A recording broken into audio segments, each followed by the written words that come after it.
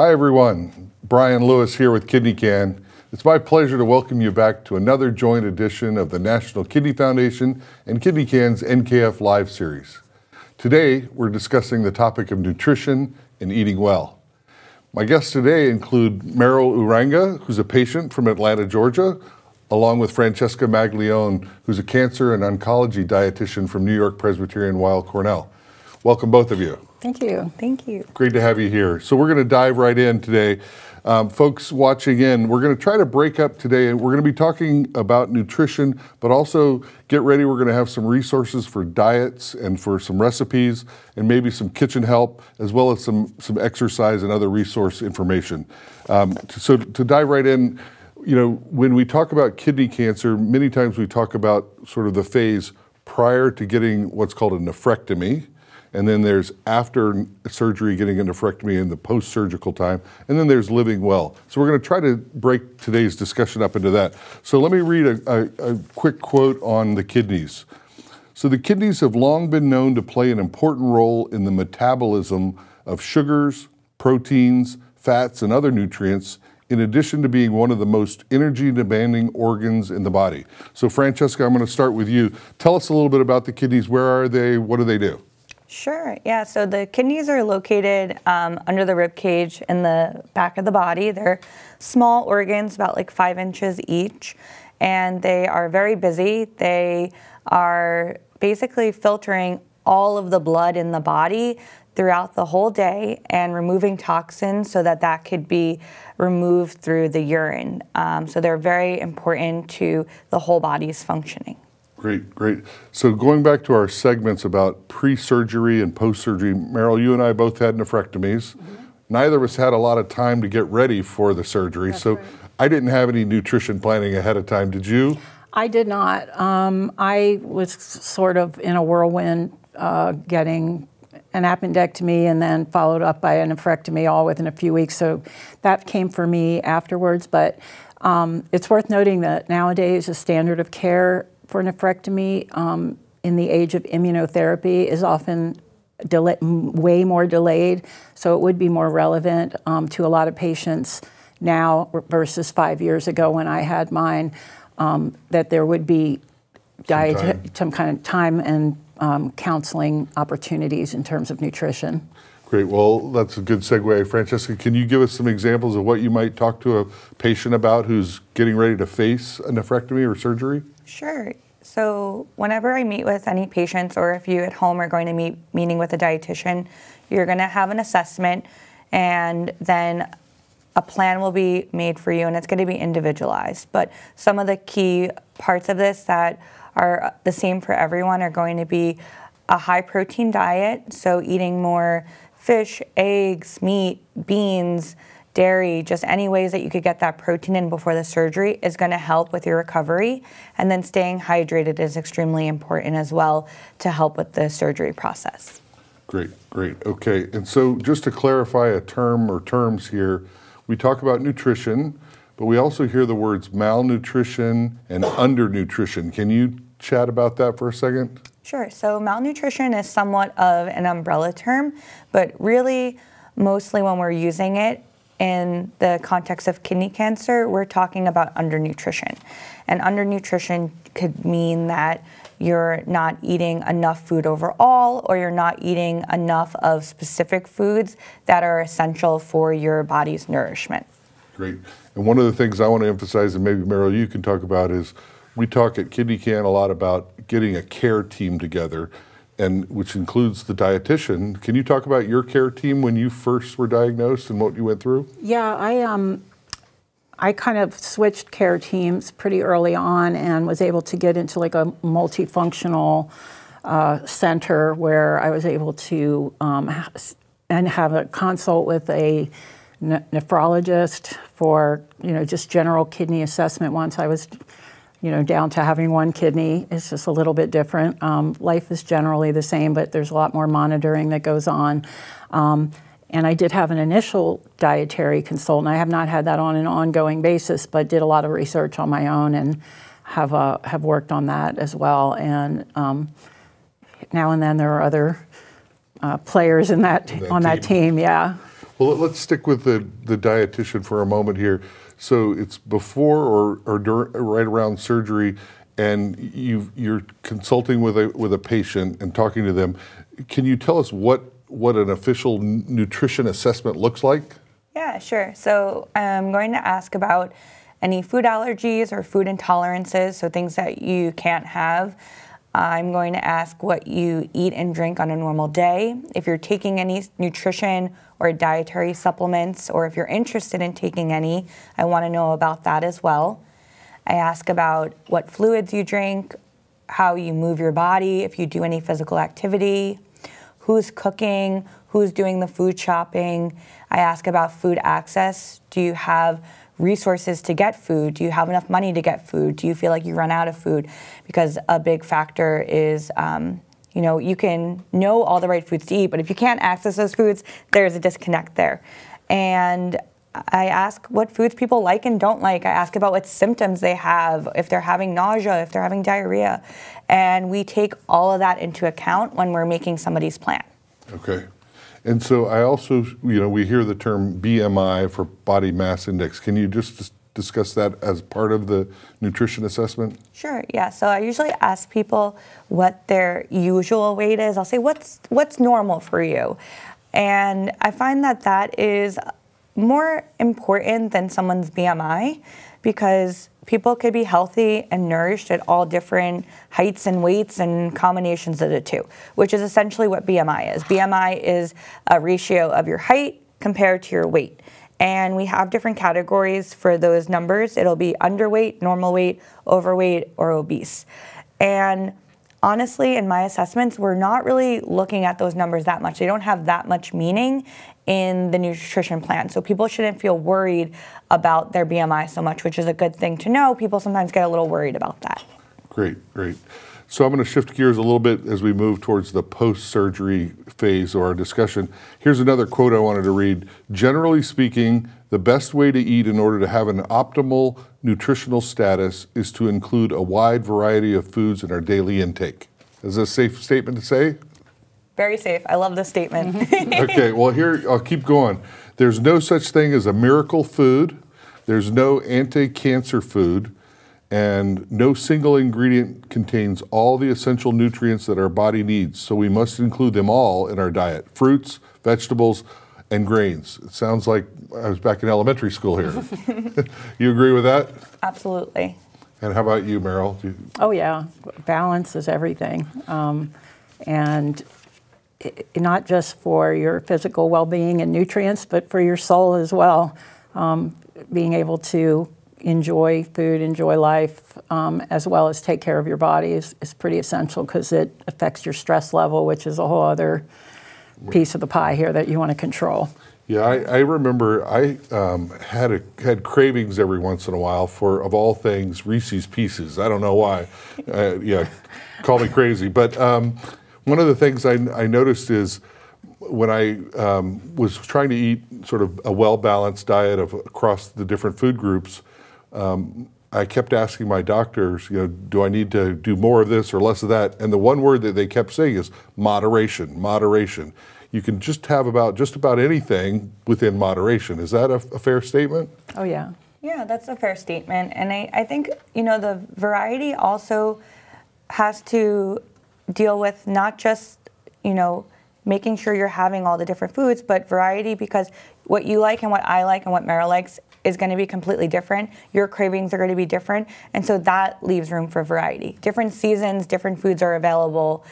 Different cultures, different food norms, food allergies are going to also lend itself to someone's diet variety. Great. And so it sounds like if you go a little bit off of the plan, you're not going to get into too much trouble, hopefully. No, absolutely not. Any times you went off the reservation a little bit? I've gone off the reservation a time or two. But like I said, I look at that as part of my mental health care too, because I do want to live and enjoy my life and not be restrictive all the time. And I find that really keeps me balanced a great majority of the time. Yeah, one of the things, my wife went off and bought like 20 books on healthy eating for us, and We tried to stick to some of them, but I found that if you just sort of stay sort of within the boundaries of what common sense says, you're going to be pretty good. But you can occasionally veer off, it sounds like, and not get into too much trouble. Definitely. Great, great. So just touching on that, I know, as part of nutrition, there's other aspects, including, your soul and your well-being and your mental health and the psychosocial impact that all of this has on it. Any comments or any thoughts on telling folks out there, hey, in addition to nutrition, be doing a few other things? I am a huge advocate for physical activity with cancer, what you're able to do. I know that varies greatly depending on the treatment and, where you're at in the journey of dealing with cancer. But if you're able to, there's a lot of data that exists that points to the fact that longevity and survival in cancer is related to activity. And I know that's been a huge priority for me, and it's also very good for attitude, for endorphins and feeling good and being active and being productive. And I can't say enough good things about, again, it's always balanced, right. Balancing a good physical fitness program, whatever you like to do. I've just recently started biking, and if you would have told me I'd be biking 5.5 years into cancer and at my age and everything else, I'd be like, yeah, sure, but I am, and I'm loving it, and do a lot of walking, and I do watch my diet, but I also enjoy my life, so. Excellent. Well, look out, Tour de France. Here comes Meryl.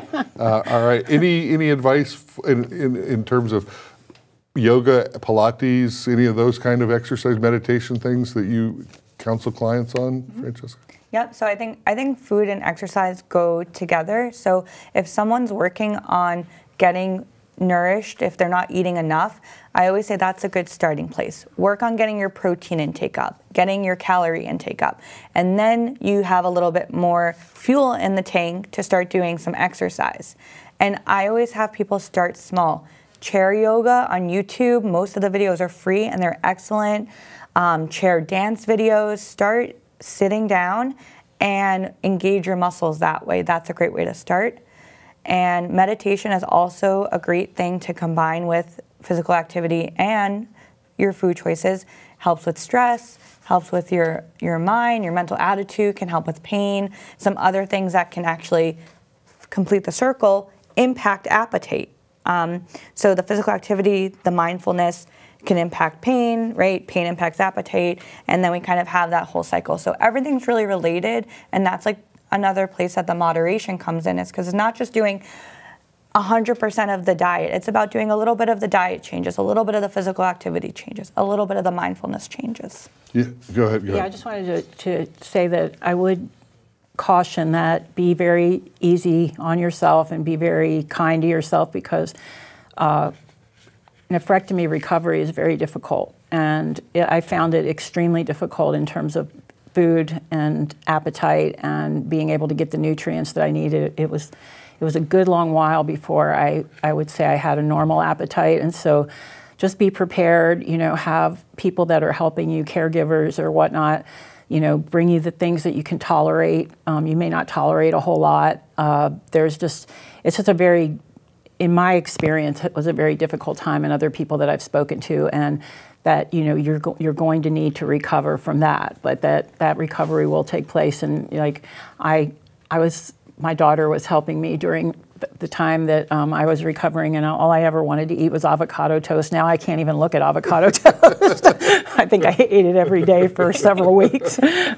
But it just, have grace with yourself, and you will get your strength back, and you will be able to work up to that. I remember vividly coming home from the hospital, and it was Thanksgiving, and it was the 2 days leading up to Thanksgiving, and the house was filled with smells, and I couldn't eat a bit of it at first, but slowly you regain that. So let's, and I've also heard that nutrition in general helps you cope better during if you're following your plan, and it also can help to a quicker recovery overall. Is that Yep, absolutely. So if you're eating well and you're doing some movement, that's really going to help support your muscle mass, so how much muscle you have in your body. And having more of that muscle mass has been shown to reduce the toxicities that you get from treatment, which basically just means the symptoms from the treatment, and also can help with the outcomes from treatment and with reoccurrence risk. So it's really important. Okay, so I think we're segueing into the after surgery time and rebuilding, I'm hearing. For those folks watching, we have a couple of resources out there that we want to share with you. They should be coming on the screen every once in a while, and one of them is a resource called Cook for Your Life, which was drawn up by the Fred Hutch Hospital out in Seattle. It's got a ton of great information on recipes, meal plans, depending on types of food you like and dislike. I think it's highly recommended to take a look at that. And also there's an organization called the IKCC, the International Kidney Cancer Coalition, and they have a cookbook, recipe book also out there for kidney cancer patients. And so take a look at that if you have some time. It's got a lot of great information and ways to cook and take care of your body. So moving on to, I heard, you know, at least for me, others, you lose a lot of muscle or some muscle after surgery. You're sort of lying around a lot. What are some of the things? You need protein, correct? Anything else you can advise around that? Yep, great question. So a lot of people think it's just protein. Protein's very important because that is the building blocks of your muscles.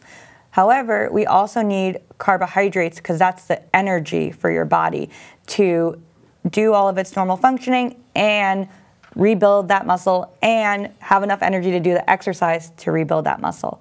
So that's really important. Plus, fruits and vegetables kind of always come in because that's going to give you those vitamin and minerals, which play a role in that energy metabolism as well.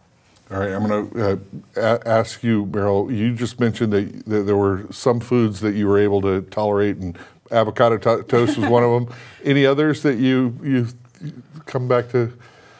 I have been all over the place. I ate sort of a vegan, actually not sort of, but I ate a vegan diet for a while. I did not agree with my body. I was not getting enough protein, and I had some fallout from that, just personal experience. I know a lot of people choose that.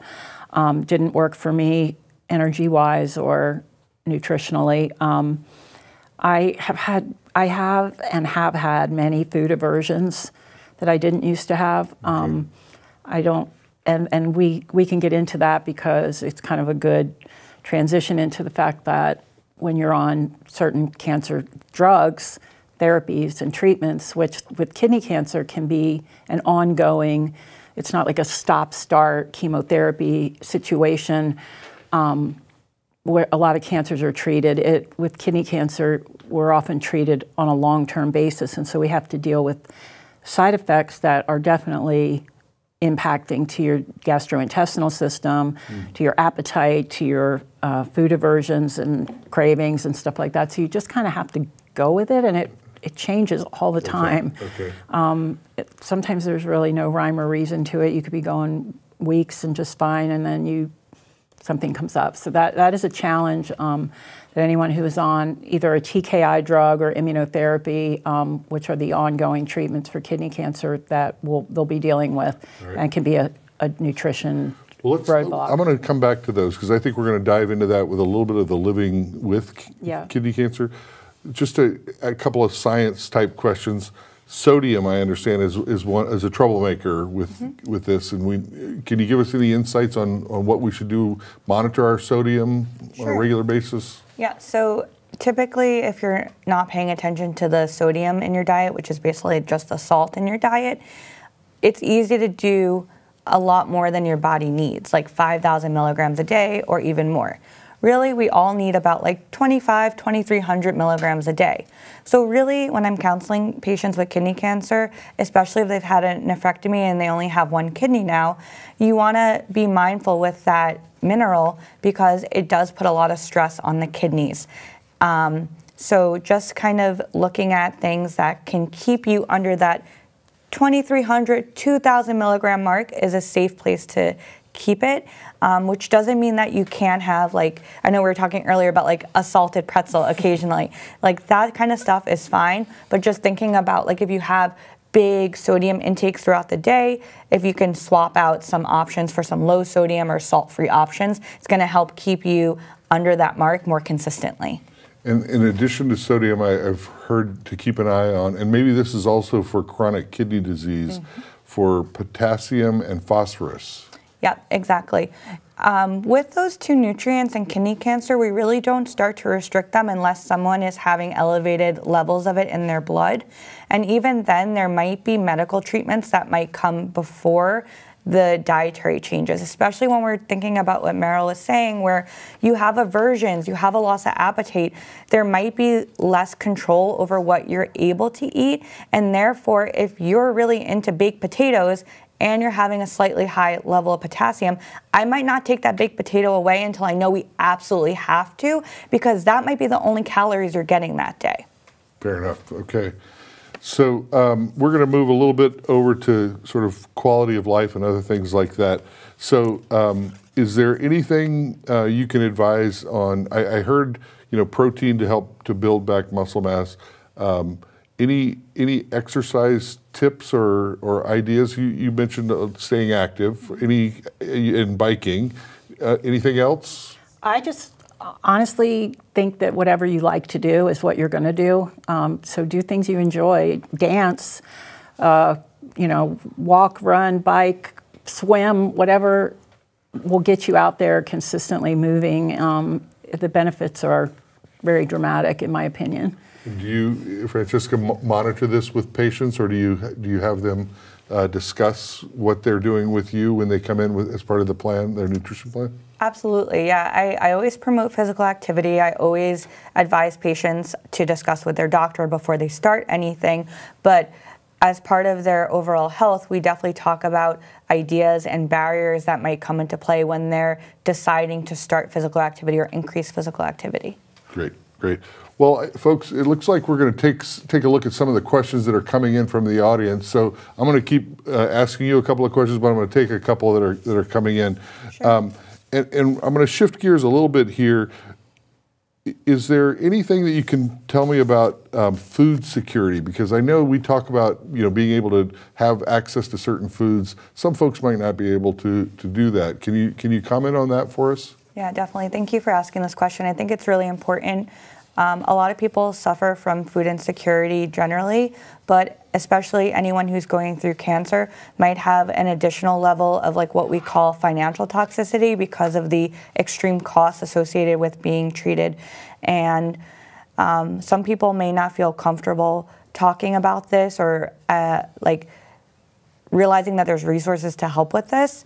And there are, if you're having trouble accessing food or accessing maybe the foods that you specifically need, I advise you to talk to your oncology team, your dietitian, your social worker, and find out if there's some resources, because there's places you could get meals delivered to your house that are healthy. You could get groceries delivered to your house that are healthy. You can get dollars to use at a farmer's market. You can get food stamps. So there are a lot of resources for this, especially for people who maybe are having this issue coming into this diagnosis, but also are having this issue due to this diagnosis. Yeah, and I think one of the things you pointed out is that we all should, and I'm going to make this known to everybody, make sure to stay in touch with your care team throughout all this. We're having a conversation here, but there's nothing that, like actual medical advice from professionals, that you need to take into account. I do have one question here. What staple food items and kitchen devices do you keep around? Me? Yes. Oh, I am a convenience type person. I have. Any snacks on hand? Yeah. Protein bars, fruit, vegetables, some low sodium carb crackers and cheese, and I like to have things at the ready that will keep me snacking healthy foods. I don't cook a whole lot because I live on my own, and so I have to get a lot of convenience type foods for me to fix a good meal. But fortunately, there's plenty of those out there, and I do rely on those types of things. Yeah, and I'm curious, so there's a lot of things that you can have sort of at your fingertips these days. Are there any, tips that you can give anybody that they should have, carry with them, or? Yeah, that's a great point. So, and to go off what Meryl said too, like convenience is totally the way to go. Frozen veggies, canned veggies, they're all really healthy. Go for it. Doesn't have to be organic. It's healthy. You should keep that stuff stocked.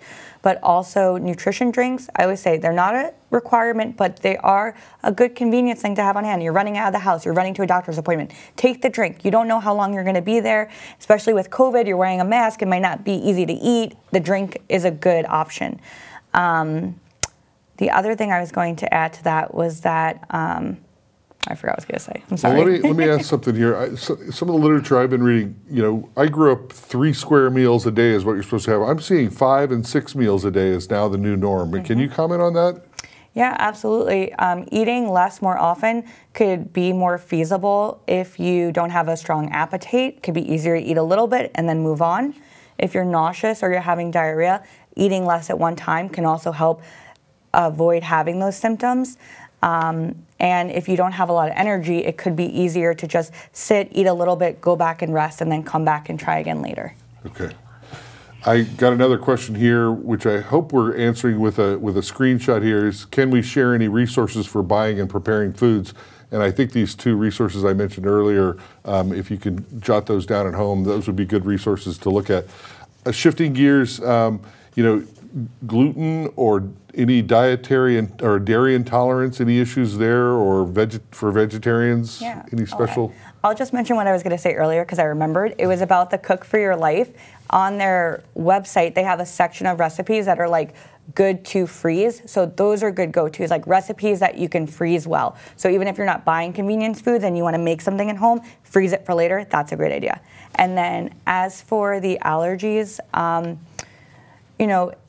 if you have an allergy to something, you really should be avoiding it. But if it's like a lactose intolerance, something like that, there's a lot of options for you to like take lactase pills, have lactose-free options or dairy-free options, or do more of like a plant-based diet where it's more vegetarian, more vegan options. So we're going to have to wrap up here in just a second. A couple of quick comments. Can you give us, any comments on your emotions that are going on along the emotional, responses that you're having to having to change maybe your nutrition or your food? You go through any of that?